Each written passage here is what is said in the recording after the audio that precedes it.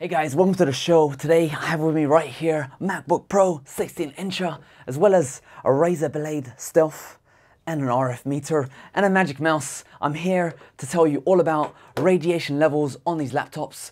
One, if you're concerned about your health, all that kind of stuff. And secondly, how to get the best connectivity to your mouse.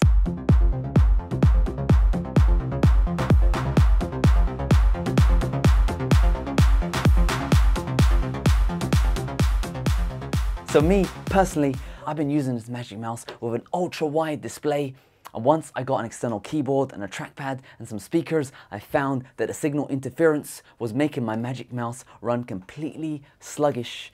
I'd click and nothing would register. I have to click again for it to register, and the reason why was because the laptop was on the left side of the monitor and not the right.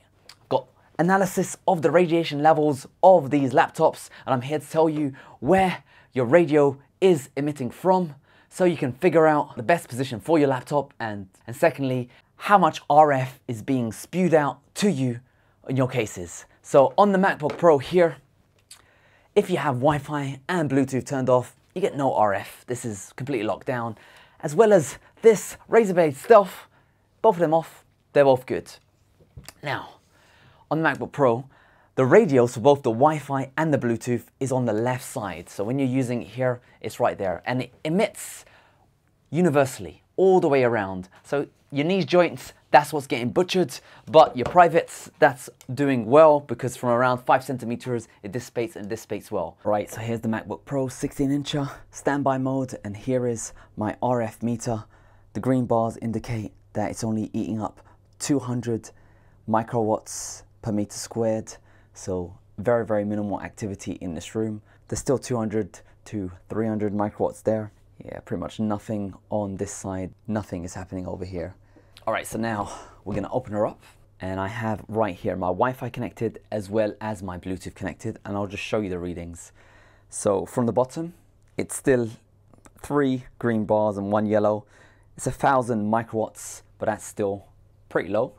On this side over here, again, microwatts, and on the left side here, you can see that's where it starts to jump up. So we've got 1 red bar, it's got 10 milliwatts right here, and more precisely, this area here, this is where the radio signal is emitting from. What you need to realize is, with Bluetooth just purely enabled, no devices connected, it is going to be pumping out the signal. Not even if it's detected, it's always pumping out, and it gets around 50 milliwatts per meter squared. And that is more than half less than what the iPhone is pumping out. So that's still very good in my opinion. With Wi-Fi connected, I've only been able to test 2.4G, not 5G. So with Wi-Fi connected, you do get up to 150 milliwatts per meter squared firing out from this area. But again, it's only doing that when it's uploading data to the cloud. So if you do, for example, try to do some voice recognition with Siri, it's going to upload some data. And if you do upload files or use the internet generally, it's going to be firing off that signal. What I'll show you here is, because I've had some questions about this, how do the different radios affect the RF levels? So first up, I'm going to disable Wi-Fi, and I'm going to keep Bluetooth connected. I do have a mouse connected to Bluetooth, and I'll just show you on this side. It's just green bars here, well, 1 green bar. The bottom over here, we can see that we've got 1 yellow bar, and on the left side here, we're getting around 50 milliwatts. So with Wi-Fi and Bluetooth, this shoots up to almost 100 milliwatts, but with Bluetooth only, you're getting around 50 milliwatts. And if you're worried about this, if you have it underneath, this is where your lap sits. Again, green bars. So I say it's relatively safe. Still, if you're having it underneath you, not much is going through that way. So now with Bluetooth disabled, on this left side here, you can see that it's completely green. There's no RF coming out of this laptop whatsoever.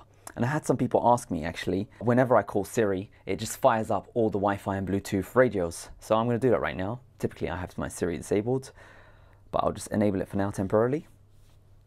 And I don't want to share audio recordings. So it says, look, Siri, not available. You are not connected to the internet. So the reason why your laptop fires out RF whenever you make that Siri call is that it has to connect to the internet straight away.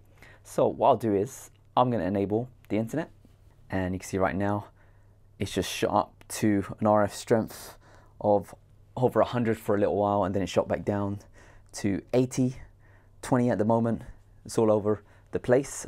And straight away, when Siri is called, the bars shoots to about 20 milliwatts per meter squared, and it's just recognizing my voice badly. It doesn't understand me whatsoever.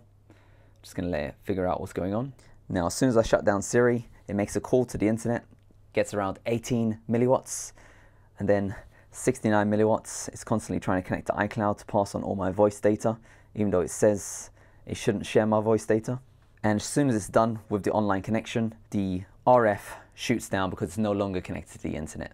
So you will be getting RF from this area whenever it's accessing the internet, and it seems to me that the radio is constantly pumping up and down up to 100 milliwatts from this area. But again, like I said, from around 5 centimeters away, the levels are very green around the groin area. I'll do another call to Siri over here. So it is now shooting out RF around here, but from this area here, probably your private parts, the most important parts you want to take care of, it's still in the green. I didn't get that. Could you try again? Difference is with this Razer Blade Stealth is, according to this detection meter, I've noticed that the Bluetooth radio is firing from this position, but the Wi-Fi radio is firing from the other side of the position. So it's more of a balanced signal. I mean, if you're both firing them out, you're still going to get the same levels, and the groin protection is still far enough away, 5 centimeters away, you're not going to get hit. So from the bottom here, where the groin area is, you can see it's pretty low.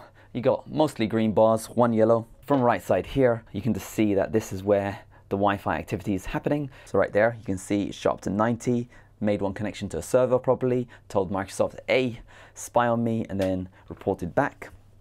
On this side here, on the left side, you can see that it's also getting that sort of RF strength. So I guess there is some sort of radio that works on both ends. What I'm going to do right here is I'm going to disable the connections one by one. So first I'll disconnect from Wi-Fi just to show you where the Bluetooth is. So on the right side, it's a lot lower than before. There's a lot more activity on this side. So I say that the Bluetooth antenna must be on the left side here. And when we have Wi-Fi only, we can see that we are getting 100 milliwatts around the right side, and on the left side, getting a lot less. So it seems to me on this laptop here, Wi-Fi is on the right and Bluetooth is on the left. But it is more balanced, I'd say, one side. So combined, if they're both firing out, you're gonna get a lower RF than you would on a MacBook Pro.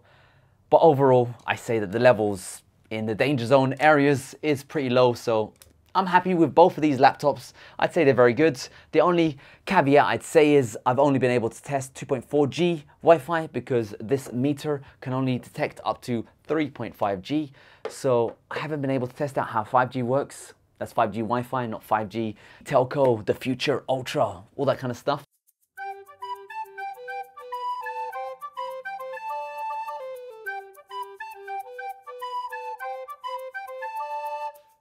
Not that kind of 5G. And overall, I gotta say, it is pretty good. But just notice, if you are connecting to Siri or making any internet connections, it is gonna be shooting out RF, but just purely from this concentrated area. And by the time it gets to your hands and all that stuff, I'd say it's pretty all right. I mean, unless you're using the escape key a lot. And on the flip side here, when you have your Magic Mouse doing nothing, I'm just seeing pretty much green bars. However, when you do move it or even make clicks, you can see that the RF does shoot to around 12 milliwatts. And I'll shake it around a bit. We're gonna get around 20 keyboards. We can see when nothing is happening, it's on the green sort of levels.